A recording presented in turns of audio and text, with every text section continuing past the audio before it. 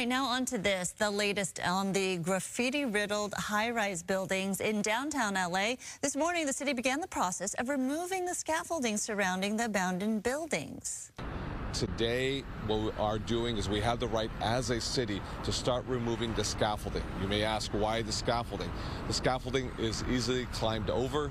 It is used as a bridge to easily access the property, and that's how a lot of folks are getting onto this property. Not just climbing over the fence, but by utilizing scaffolding.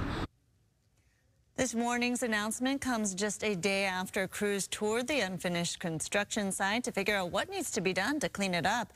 Investigators found some 15 to 20 fire extinguishers throughout the building, which they believe the taggers used to smash windows to get onto the ledges. If the China-based developers do not agree to start securing the property by tomorrow, the city will step in. No word on how much securing the property will cost.